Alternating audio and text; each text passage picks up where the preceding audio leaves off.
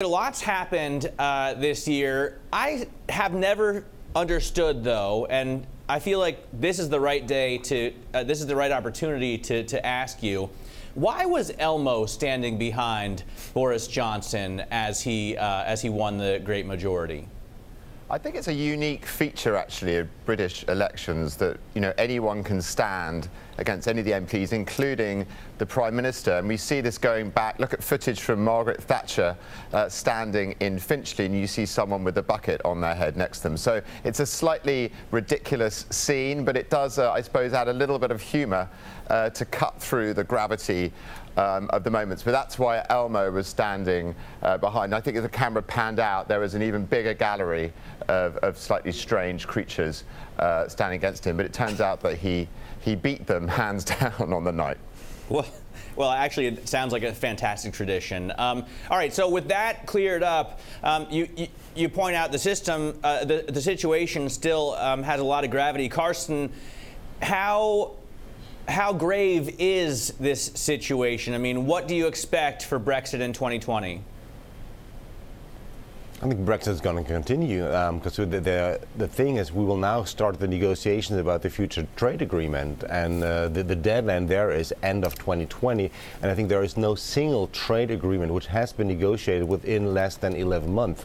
So there is extremely a high chance that they will not finish the negotiations between the UK government and the EU government. So this idea of could there be a disorderly Brexit will be very quickly back on the table. And it's hard, Carsten, do you still think hard Brexit is a possibility? I think hard Brexit is still a possibility, because remember that Boris Johnson already said that he actually wants to rule out that there will be another extension of these trade negotiations. So that the end of 2020 would be a very hard deadline then for Brexit, and I don't see how they will manage to really make a trade deal by then. So this again means either there will be an extension of the deadline, or we will have a disorderly Brexit.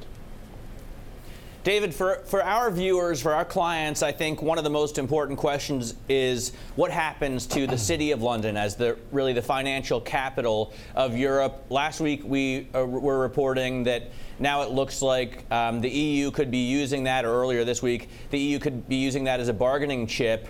What are your expectations for London's place as the financial capital of Europe?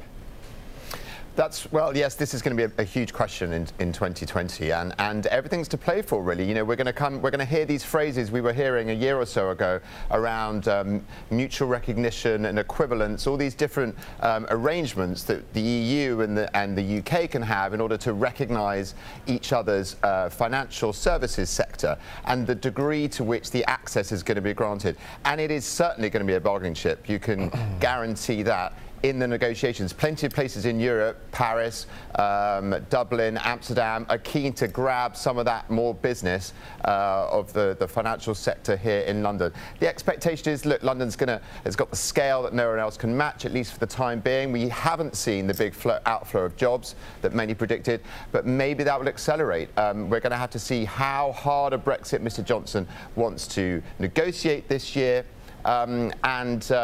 Really everything's to play for, but we can expect some really hard negotiations on both sides on this point.